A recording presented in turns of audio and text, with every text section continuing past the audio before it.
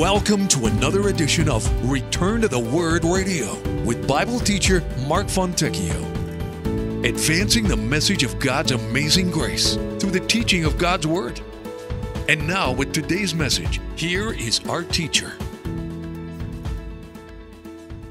As we open Daniel chapter 9, the prophetic significance of this chapter cannot be overstated.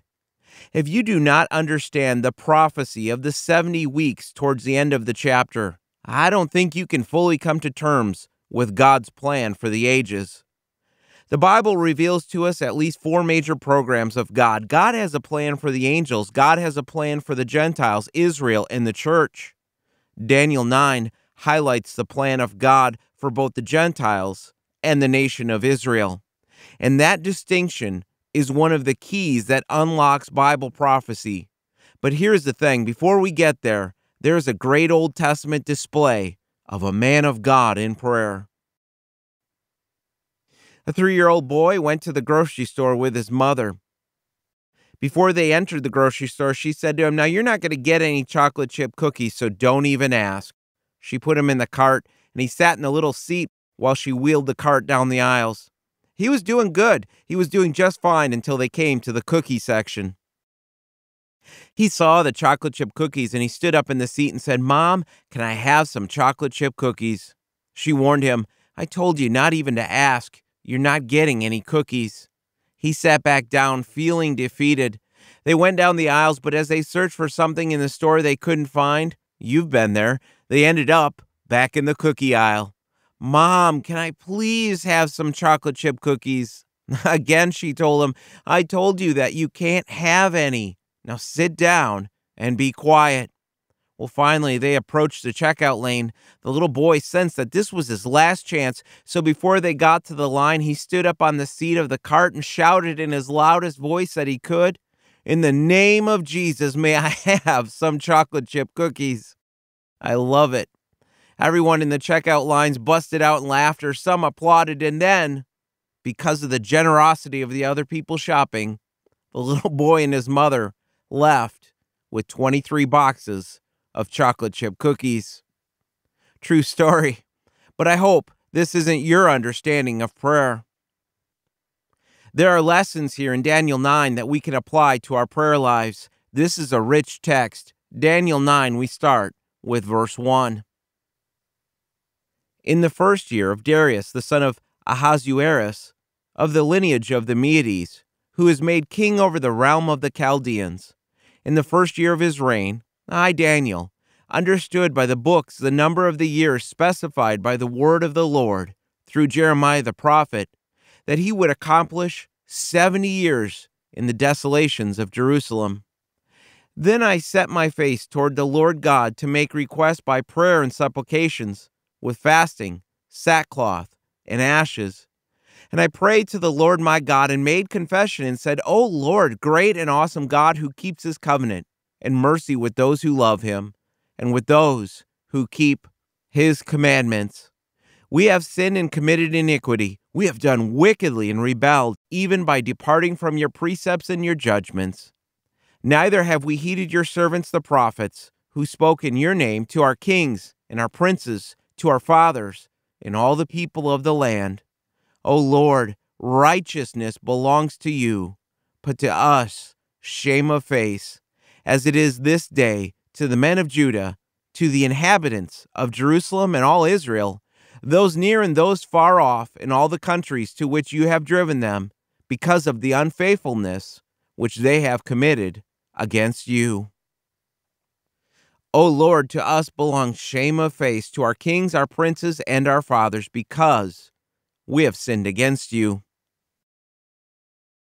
Think of the time frame of this text. Verse 1 sets the stage. In the first year of Darius, the son of Ahasuerus, of the lineage of the Medes, who was made king over the realm of the Chaldeans. To better understand the timing, turn back, if you would, to the end of chapter 5. Chapter 5 is the famous text where King Belshazzar had the feast with the Medo-Persians camped outside the city. The handwriting appeared on the wall. And then notice verse 31 in chapter 5. And Darius the Mede received the kingdom, being about 62 years old. Back when we first studied this together, I made mention that history mentions no man by the name of Darius the Mede. I believe he was a man that was appointed to rule over this newly conquered territory. Cyrus was the king over Medo-Persia, and Darius was probably appointed by Cyrus to rule over the old Babylonian Empire. Now, part of the reason I believe this is because of verse 1 back in chapter 9. Darius was, notice the wording back in chapter 9, Darius was of the lineage of the Medes. Cyrus, the leader of the Medo-Persian Empire, was Persian. So this wasn't him. Cyrus was not of the Medes. Look again at the rest of verse 1 in Daniel 9. Darius was made king over the realm of the Chaldeans. Darius was put in charge over the old Babylonian Empire. So just keep it straight in your mind. Cyrus over all of Medo-Persia, Darius over part of it, Darius over the old Babylonian Empire. So Daniel chapter 9 is taking place roughly between 539 to 538 BC. Daniel had been in Babylon for over 65 years. Daniel was around 80 years old. The city of Jerusalem had been in ruins for almost 50 years. And the timing of chapter 9, it grabs you if you connect the dots. Listen, this happens around the same time as that of chapter 6, when Daniel was at the height of his career serving under Darius. And in Daniel chapter 6, what was it that Daniel got in trouble for? What was it that caused Daniel to get thrown into the lion's den? Prayer. He was in the upper room praying towards Jerusalem. In the scene of chapter 9 is a record of one of those times when Daniel was in prayer to the Lord. Babylon had been taken over, and now that the Medo-Persians were in charge, there was a real possibility that the Hebrew people could finally return home. Verse 2 is significant. Take a look. In the first year of his reign, I, Daniel, understood by the books the number of the years specified by the word of the Lord, through Jeremiah the prophet, that he would accomplish 70 years in the desolations of Jerusalem. This is one of the most significant verses in the book of Daniel. Recognize what is taking place. Daniel had been studying the Word of God. He'd been studying the book of Jeremiah, and he called it, his words, the Word of the Lord. Daniel believed that the book of Jeremiah is the Word of God. Jeremiah had only died just a few decades before, but notice the wording. Daniel said he understood by the books plural. Here's what this means. It refers to a sacred collection of books. And the Hebrew people had set aside some of the Old Testament books and considered them sacred as the word of the Lord. This alone testifies of the remarkable preservation of God's word. The Hebrew people were in captivity in a foreign land. Babylon had come and gone, and yet the word of the Lord remained. Jeremiah himself had been taken captive by some of the Jews who rebelled against Nebuchadnezzar. They carried him off to Egypt against his will. Jeremiah had died there, but the scriptures found their way across the desert from Egypt into the hands of Daniel in Babylon. At the end of verse 2, Daniel was reading about the 70 years of captivity. Remarkable. Daniel himself had been in captivity for 66 or 67 years at this point. So Daniel turned to the Word of God to study about these 70 years that were predicted through the prophet Jeremiah. Now, there is actually two passages in the book of Jeremiah that Daniel could have been reading. Let's turn to the first one. Our first stop is Jeremiah chapter 29, and once you get there, we'll pick it up with verse 10. Jeremiah 29, verse 10, "For thus says the Lord, after 70 years are completed at Babylon, I will visit you and perform my good word toward you and cause you to return to this place. For I know the thoughts that I think toward you, says the Lord, thoughts of peace and not of evil, to give you a future and a hope. Then you will call upon me and go and pray to me, and I will listen to you. And you will seek me and find me when you search for me with all your heart. I will be found by you, says the Lord, and I will bring you back from your captivity. I will gather you from all the nations and from all the places where I have driven you, says the Lord, and I will bring you to the place from which I caused you to be carried away captive." It's possible that this was the text that Daniel was reading, but I have some doubt it was only this text. Here's the reason. Daniel chapter 9 verse 2 talks about the desolations of Jerusalem. This text actually emphasizes the restoration. So turn over to Jeremiah chapter 25, starting with verse 11. This is the passage that I really think that Daniel was reading. Jeremiah 25, and we'll start with verse 11. And this whole land shall be a desolation and an astonishment, and these nations shall serve the king of Babylon 70 years. Then it will come to pass, when 70 years are completed, that I will punish the king of Babylon and that nation, the land of the Chaldeans, for their iniquity, says the Lord, and I will make it a perpetual desolation. So I will bring on that land all my words which I have pronounced against it, all that is written in this book, which Jeremiah has prophesied concerning all the nations. Both Jeremiah 25 and Jeremiah 29 are predictions that the people would be in captivity for 70 years. But this is the text that I believe Daniel was studying almost 2,600 years ago. It's an amazing text. In verse 9, Nebuchadnezzar, king of Babylon, was even named by name years ahead of time. The false prophets of Jeremiah's day laughed at him and lied to the people. Keep in mind the power and strength that the Medo-Persian Empire had. That was in place as Daniel was studying this passage. They had conquered Babylon, and that was pretty much considered impossible in that day. So just from a human point of view, the idea of the nation of Israel returning to the land, it had to seem pretty bleak. But God had promised. God keeps his word. Count on it. Daniel did. The remnant of Israel did, as should we. This was the promise of the living God, a God who cannot lie.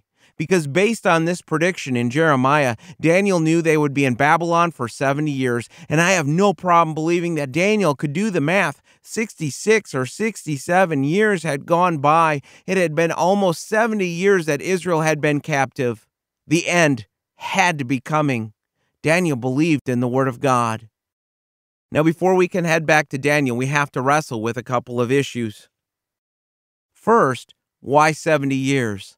And I think the answer is found over in 2 Chronicles. Let's head there. 2 Chronicles chapter 36. Here we have the historical record of when Nebuchadnezzar came against Jerusalem. Let's pick it up partway through. 2 Chronicles 36, and we'll start with verse 19. Then they burned the house of God, broke down the wall of Jerusalem, burned all its palaces with fire, and destroyed all its precious possessions. And those who escaped from the sword he carried away to Babylon, where they became servants to him and his sons, until the rule of the kingdom of Persia, to fulfill the word of the Lord by the mouth of Jeremiah, until the land had enjoyed her Sabbaths. As long as she lay desolate, she kept Sabbath to fulfill 70 years. If you go on to read verses 22 through 23, you see the record where Cyrus of Persia gave the command to let the Hebrew people go back to their land and rebuild the temple of God at Jerusalem. But focus in on verse 21. The 70 years in captivity was to fulfill the word of the Lord by the mouth of Jeremiah until the land had enjoyed her Sabbaths. Jot down Leviticus 25, because Leviticus 25 teaches that every seventh year the land was not to be planted.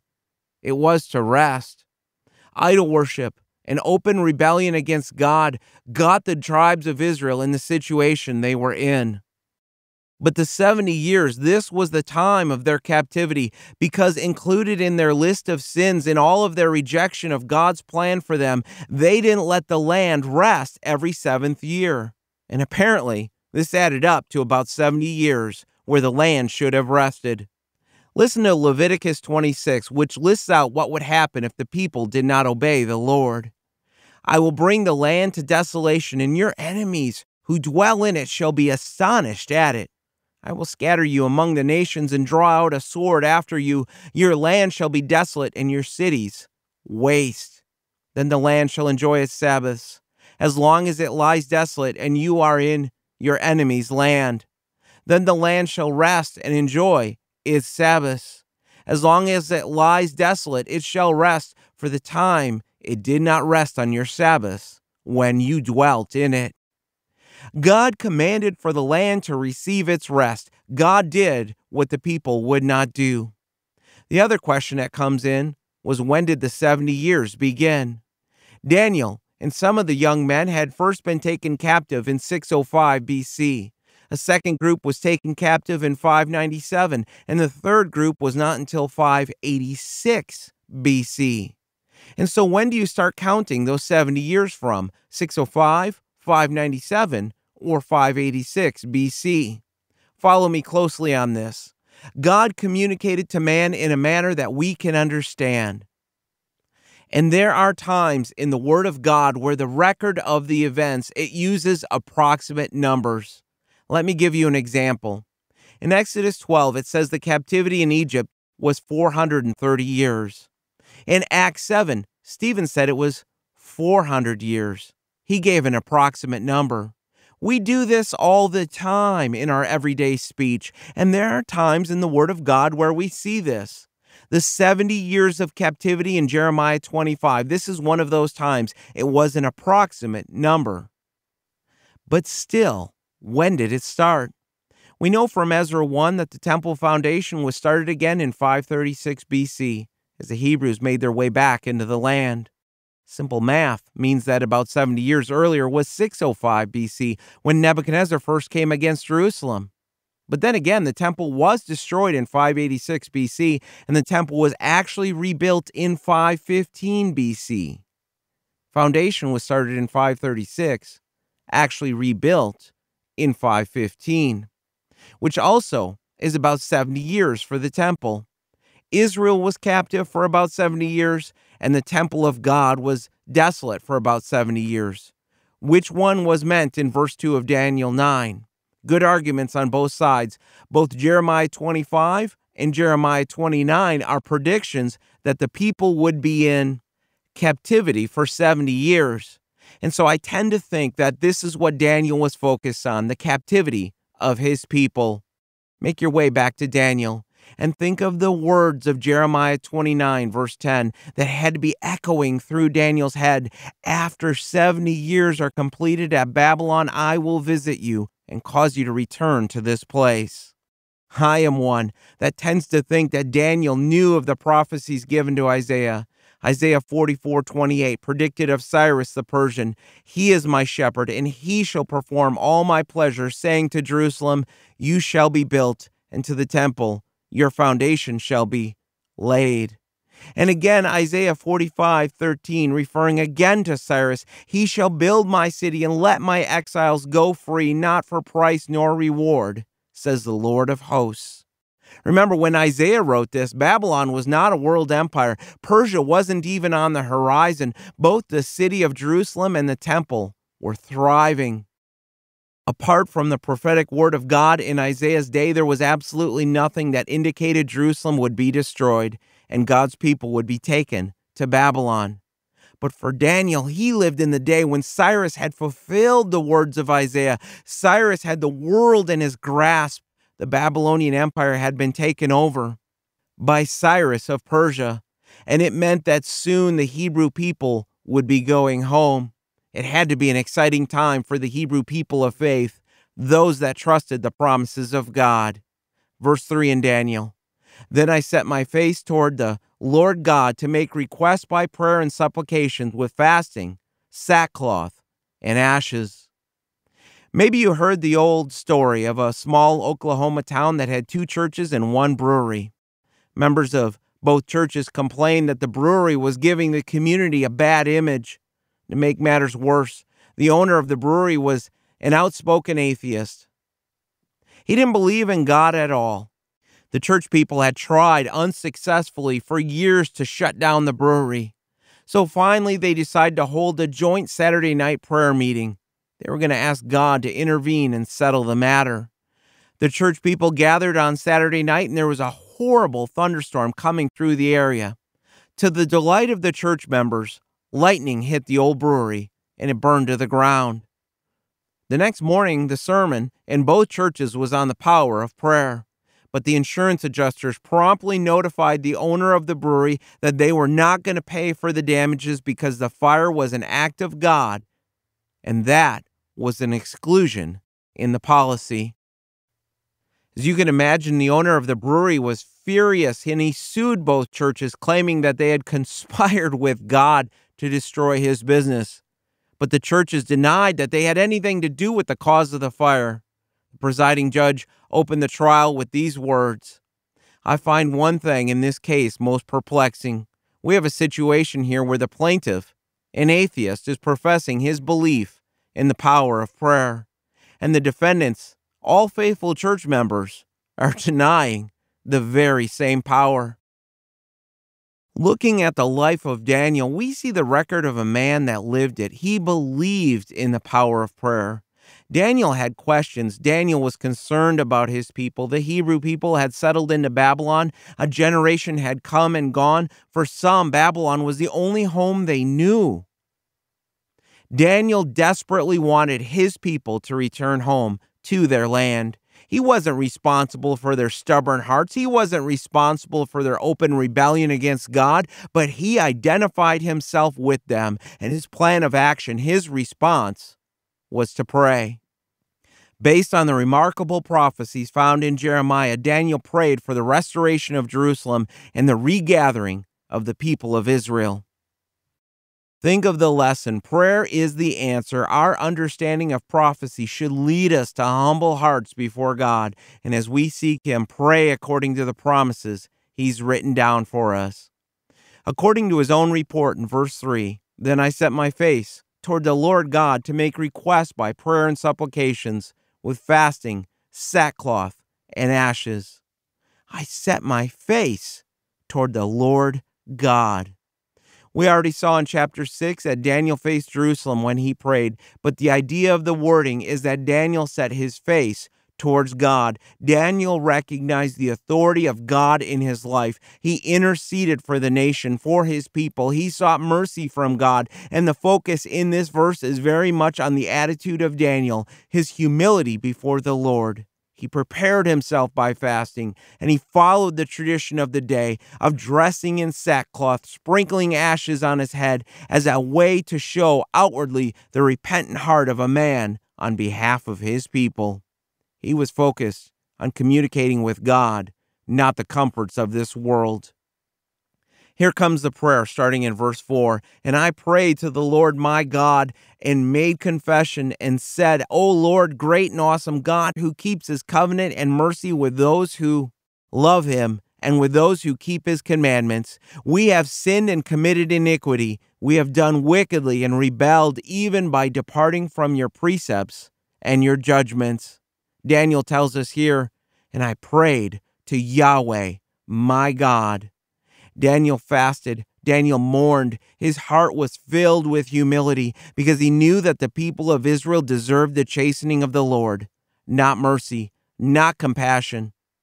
But Daniel also knew that despite all of the disobedience to God by the Hebrew people, God had promised mercy. God had promised to deliver his people. Their cities had been taken captive from them, their homes, their land, their freedom.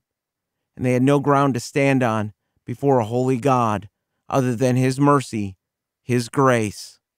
The people had sinned, committed iniquity. They rebelled against the very precepts of God. And I think what we have in Daniel is his honest desire for God to restore his people, for them to become a living testimony to the grace of God, because the Hebrew God is faithful to his word. Daniel prayed with faith that God would show mercy to those that walked with him. The Hebrew people didn't listen to God, and they didn't listen to his prophets either. Verse 6, "Neither have we heeded your servants the prophets who spoke in your name to our kings and our princes, to our fathers and all the people of the land." The people didn't listen. As the prophets of God spoke to the kings and princes, the Hebrew people stood condemned, guilty before a righteous God, and when warned by the prophets, when warned by men like Isaiah and Jeremiah, the people would not turn back. Judah did for a time, but it didn't last. But God, in his infinite love, just kept sending messenger after messenger, calling his people back to him. This leads us to our last two verses. "O Lord, righteousness belongs to you, but to us shame of face, as it is to this day." To the men of Judah, to the inhabitants of Jerusalem and all Israel, those near and those far off, and all the countries to which you have driven them, because of the unfaithfulness which they have committed against you. O Lord, to us belongs shame of face, to our kings, our princes, and our fathers, because we have sinned against you. Daniel is contrasting here the righteousness of God with Israel's shame. He's saying God is not to be blamed for the sins of his people. Righteousness belongs to God. Shame of face to the Hebrew people. Shame of face. It means the shame felt in the heart of someone who stands guilty. It can be seen on their face. Like a little kid that stands guilty, their face betrays them. So it was for the people of Judah and Israel. Generation after generation disobeyed the Lord. Their situation, brought about by their own sin, was shameful. And so it is for every person in open disobedience to God. Every type of person from Judah stood guilty. The men of Judah, those of Jerusalem, all of Israel, the remnant left in the land, those hauled off to Babylon, and the northern tribes, which had been taken captive by Assyria. No matter where the Hebrew people were scattered, some had fled to Egypt. No matter where the Lord had driven them, because of their guilt before God, they stood in shame, including the kings, the princes, and their fathers. King Jehoiakim had been taken captive in 597 BC. 2 Kings 25 teaches us he was kept in prison for 37 years. Zedekiah was ruling in 586 BC. He witnessed the death of his sons and then was taken captive. Heed the warnings given to Israel. Heed the lesson. God keeps his word. He chastens those whom he loves, and those that reject him stand condemned. Every time I read the following story, I think that this is just one of these stories that is too hard to believe. And every time I look it up, I find more and more documentation showing us that this actually happened. The year was 1820, and Peter Ridgely was a grateful man. He had survived one of the strangest and most terrifying events known to man. The ship he had been traveling on sank. He was rescued, but the ship he was rescued by also sank. Keeping in mind, this was 1820. Wooden ships sank more often, but not this often, because he was rescued again. But this third ship also sank. Picked up again, and the fourth ship sank. Soon after he got on board, the fifth ship also sank. I'm thinking the lesson at this point is this is not a man you would want on your ship. Boats tend to sink when he's around. After this fifth boat sank, he floated with confidence, because it is said he began to realize that somehow, some way, God did not want him to die. And sure enough, almost on cue, another ship came by and rescued him. This time the boat was an ocean liner. The City of Leeds it was named. It was bound from England to Australia and was traveling in the same sea lane as all the other ships that Peter had been on that had sunk. The crew of the ocean liner pulled him aboard. They gave him dry clothes. The doctor on board gave him a quick exam, found him to be perfectly fine, and then he asked for an unusual request. He told Peter, "There's a lady on board who booked passage to Australia. She's looking for her son who disappeared years ago. She's dying. She's asking to see her son. She knows everyone on board, and since you are the only person she does not know on board, could you pretend to be her son?" Not the most honest path, but that is what they did, and Peter agreed. He followed the doctor below deck and entered the cabin. There, on a small bed, was a frail woman. She had a high fever. She was delirious. And there she was, crying out to God, "Please, God, let me see my son before I die. I must see my son." The ship's doctor nudged him forward toward the bed. But instead of pretending, Peter Ridgely began to cry, because lying there on that bed was the reason God had spared his life 5 times. Here was the lifeline that kept him from drowning. Lying on that bed was Sarah Ridgely, who had been praying for 10 years to be reconciled to her son, Peter. The ship's doctor stood in amazement as the young man fell down by the bed and embraced his mother.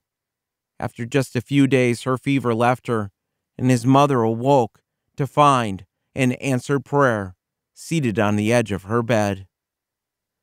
Do you believe in the power of prayer? Daniel did, and sometimes God's answer just may surprise you. He won't always say yes, but James put it this way: the effective, fervent prayer of a righteous man avails much. Pray with purpose. Pray with love for the Lord, for His people. Pray in harmony with His Word. Pray often. Let it be your first course of action, not your last. Pray with humility, confessing your sins to the Lord.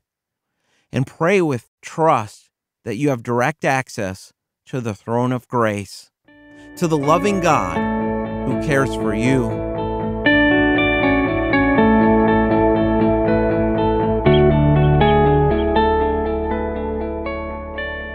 If you find this broadcast helpful to your faith, please remember that we are listener supported. We don't spend a lot of time asking for money, but we do depend on your prayers and support to cover our costs. Even smaller monthly donations help us to tell others of God's amazing grace. You can find out more on returntotheword.com.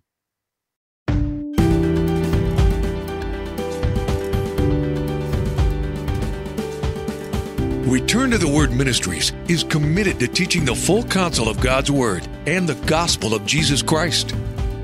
For more about our ministry, please visit returntotheword.com.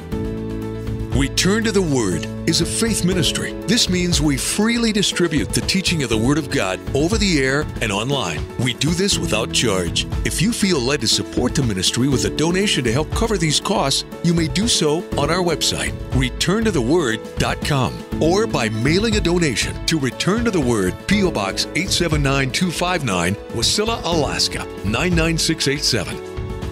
Thanks for listening, and we pray that the Word of God will be a lamp unto your feet and a light unto your path.